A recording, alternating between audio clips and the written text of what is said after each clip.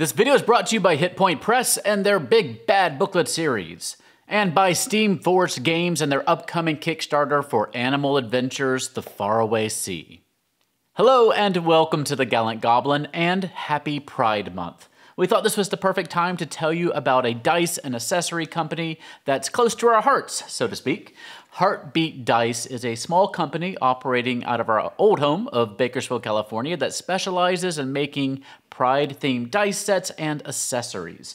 And they use some of the funds they raise to give back to the community. Heartbeat Dice has so many themed dice sets, and they've been kind enough to send us a huge care package. I want to show you as many as we can, and while I do it, I also want to introduce you to one of the people who's at the heart of Heartbeat Dice, their founder, Des Blackstone. And Des is bringing along a discount code and 2 free gift certificates to Heartbeat Dice that you can win. We'll have details about that later in the video. But real quick, I wanted to let you know that the next issue of our own series, Fight Your Minis, is out on DM's Guild, all about the Tomb Tapper from Icewind Dale, Rime of the Frost Maiden. This booklet gives you everything you need to get the most out of your Tomb Tapper mini, NPC lore masters who can teach your PCs about it, new stat blocks for different tiers of play, new original art, information for tying the Tomb Tapper into other official adventures like Out of the Abyss, and several brand new encounters. You can get it for 25% off by joining our newsletter using the links in the doohickey down below. That's Fight Your Minis Tomb Tapper on dmsguild.com. Now, without further ado, let me introduce you to the founder of Heartbeat Dice, Des Blackstone. Des, thank you for joining me today. Always a pleasure. How are you doing today? I'm doing just fine. I hope you folks are doing fine as well. We're doing fantastic. I really appreciate you joining me today. We have an audio interview today, so we can, instead of showing your beautiful face, we're going to show your beautiful dice because we have a lot of dice to show. Why don't you tell us a little bit about how your company came to be? Of course. So we actually started about 3 years ago in very late 2017. A couple of friends and I, we play a lot of tabletop role-playing games, Pathfinder, Dungeons and Dragons, Vampire the Masquerade, and quite a few friends and I, we consider ourselves members of the LGBTQIA Pride community. And we've always been looking for representation in the media, positive representation.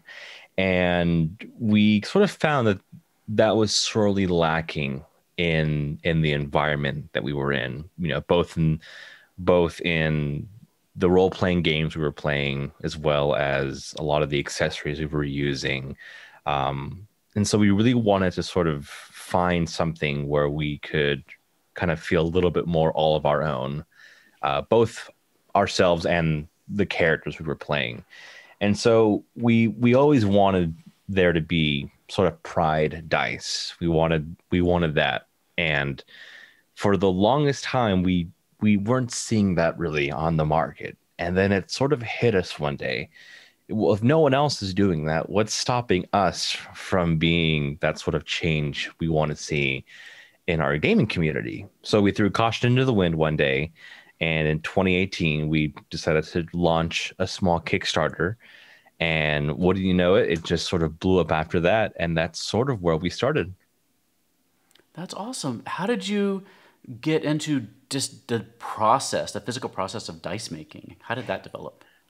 So we have I have a already very strong working relationship with a manufacturer that makes a lot of D&D dice. And one of my jobs is to sort of help develop new colors, new designs, new styles for that manufacturer, for just the general gaming populace in general. So I decided to approach them and say, hey, would you be able to do this sort of style of Pride dice? So we went through the process of sort of grabbing the color palettes that are often used for these respective flags, making sure that the colors we chose were as closely representative of those used in the Pride flag, because every color used in these Pride flags does stand for something near and dear to that community. So we wanted to be as respectable as possible to the entire community, not just the Pride flags that we associate with ourselves. And so it was a pretty long, tedious process to make sure that we could successfully transfer these pride flags from, well, just being regular flags to dice, getting every color to translate from regular print to resin. It's a little bit of give and take. It's a Right. lot of trial and error. But that's sort of where that design happened, and we got some feedback from members of the community as well. We approached some of our friends who were pansexual, asking them, "Hey, how do you feel that we're best representing you in this dice?" We talked to our friends who were bisexual, and we asked them, "Hey, does this look like something that you personally enjoy yourselves? Does this lesbian flag, do you members of this community also like the way that this flag has translated into dice?" And for the most part, all of the feedback was wonderful and was positive, but a couple of things we got wrong. We had to kind of tweak some colors here and there, and when we had something that we felt was respectful enough to the community and something that the community themselves liked, that's when we sort of transitioned into putting those out for larger mass production. And then so far, the community has been overwhelmingly supportive and very vocal if we need to adjust something or we need to tweak something, because these are more than just dice. They represent more than we could ever think of, and it's amazingly important for us to be as mindful and respectful of this community that's supported us all these years. And you're doing more than just trying to expand the tent of inclusivity when it comes to tabletop gaming. You're also using your success to help other charities out. Do you want to tell us about some of the charities that you've decided to work with? Of course, yeah. Just like with Pride Dice, we took it upon ourselves one day to realize that we have the opportunity here to really affect this community for the better. And about last year, we took our first step out of the realm of Pride Dice, and we decided to make our Black Lives Matter dice, with every single penny that comes off of that going directly towards the Bale Project, the Okra Project, and now we've begun to expand that outwards. The reason we chose some of these charities is because they work directly with the affected communities, and they have been charities that the community in question have been the most vocal in saying we should support. We have a number of other charities we support too: breast cancer awareness, autism acceptance, Howard Brown Health, and the Trevor Project. And for us, it actually takes a while for us to decide which charity or charities we're going to choose. There's a lot of back-end research to make sure that the dollar that we are donating, does go directly to the community. Unfortunately, there are some charities in which a lot of the donation kind of gets tied up in red tape and in due processing, and we're not always sure that all this money that we're donating is going to the right place. So we want to make sure that we're very careful, and that we ask the community what is the most appropriate charity. For Autism Acceptance Month, we wanted to make sure that we donated to a charity that doesn't treat autism as deterrence or anything negative. With breast cancer awareness too, we wanted to make sure that we donated to the American Cancer Society, which has helped some of our staff members whose family members do have cancer. For the Okra Project, that's a charity that gives directly back to Black, trans, non-binary, and gender non-conforming people of color. And we wanted to make sure that the money is going towards those respective parties directly. And as for Howard Brown Health and the Trevor Project, those were the two projects that we initially started supporting early on. The Trevor Project has long since been a shining beacon in the LGBTQ community, as focusing on suicide prevention efforts amongst the community, and that's something that's always been very near and dear to us. And Howard Brown Health also provides healthcare services to lesbian, gay, bisexual, transgender children and teen and youths. And so we wanted to just make sure that if we are going to be giving back to the community, we want to make sure that these charities are working directly for the community. And so it's been a lot of back end work to make sure that we're helping out, that we're supporting the right charities. But just like with making Pride dice, we've decided to just expand our range of dice, only because we feel that it's our duty and our responsibility to, at this point, to be the change we want to see in this community. And we have that power, we have that ability, and we really want to make sure that we are doing our part to help everyone in this community as much as possible. Even if it's something as simple as making a set of dice in which all the proceeds go to one charity or another.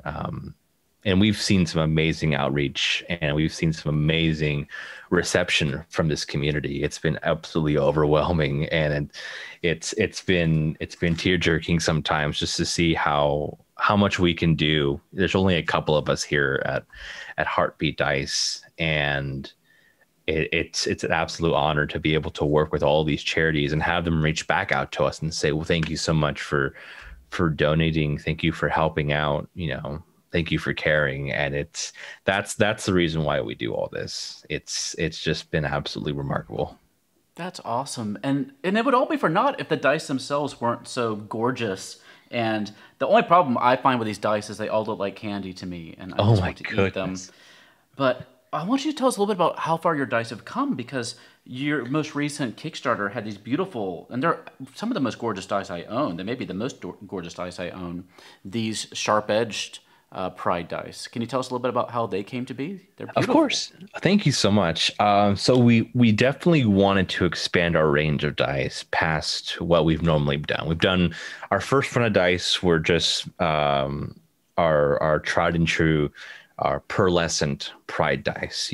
They're the normal layered resin dice with a very fine pearlescent powder. And from there, we decided to sort of expand our line of dice to include more vibrant colors, translucent colors, and prismatic colors. But we really wanted to sort of make a more, I guess, for lack of a better term, a very collectible item too for our community. And one of the things that really stuck out to us was this trend of precision sharp edged dice that were hitting the market. And so I wonder if there would be a demand or a want for us to do that.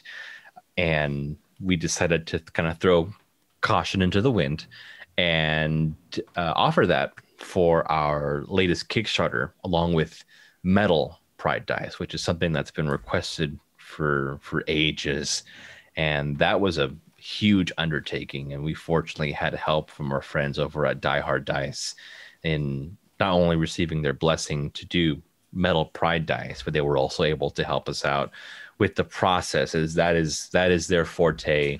They are the ones that just make the most amazing metal dice on the market.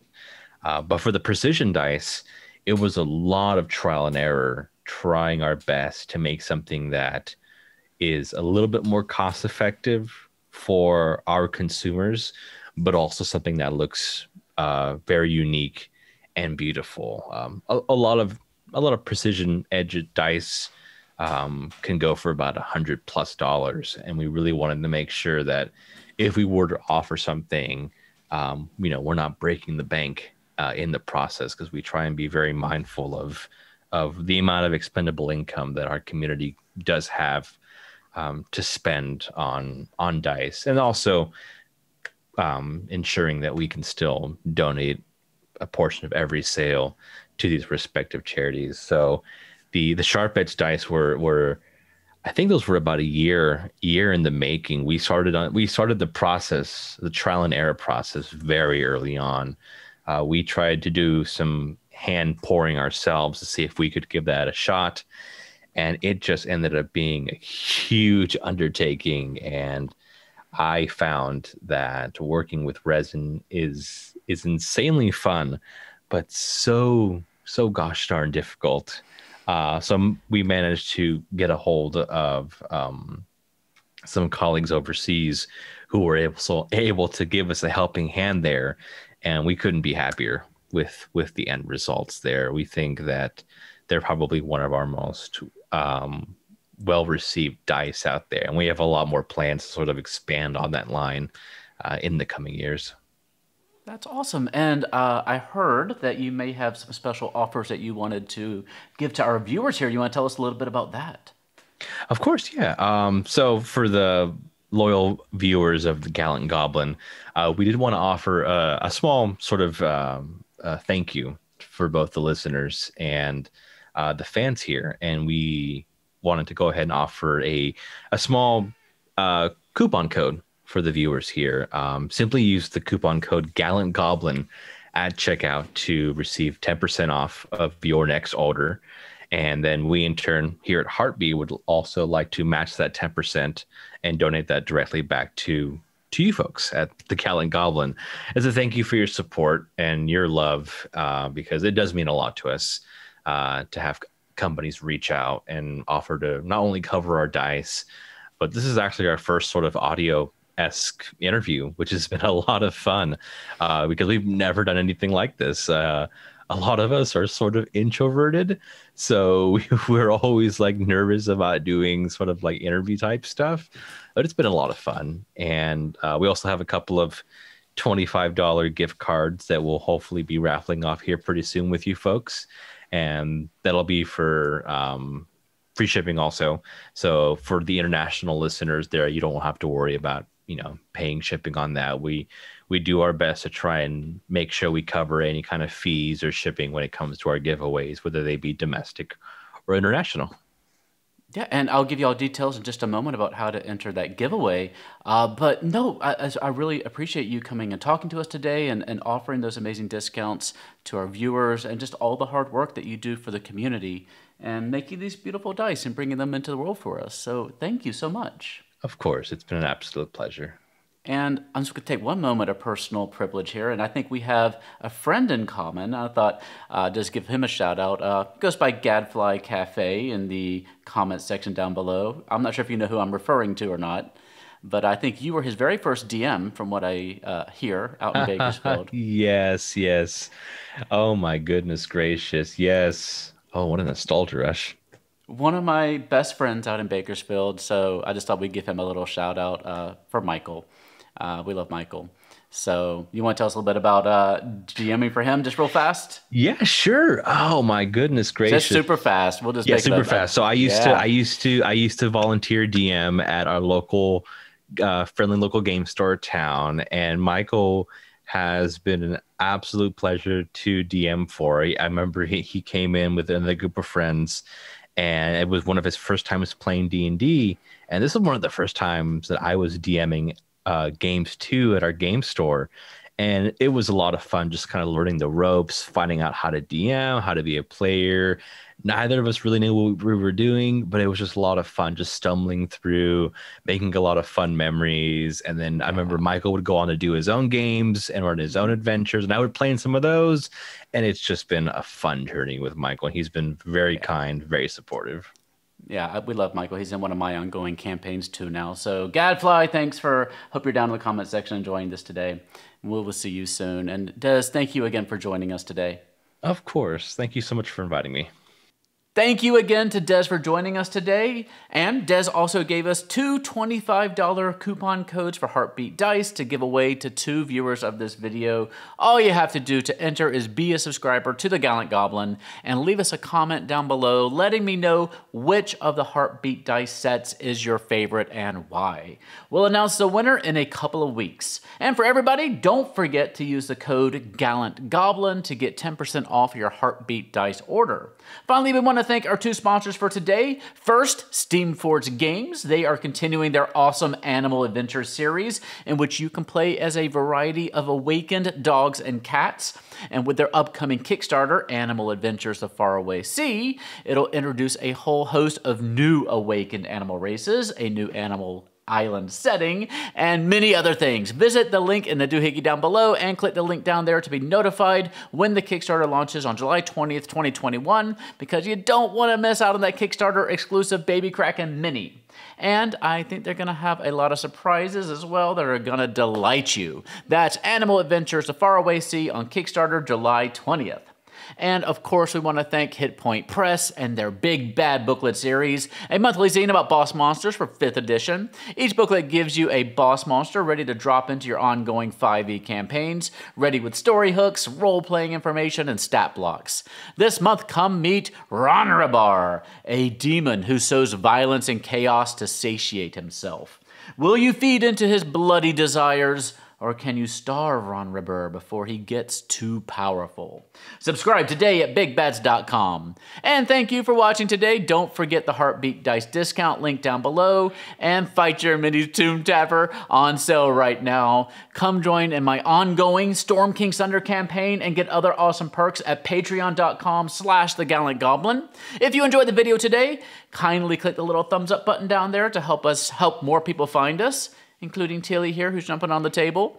And you can also find us on Reddit, Discord, Twitch, Twitter, Facebook, and Instagram. For now, though, stay safe, have fun, love each other, happy Pride, and I'll see you next time at The Gallant Goblin.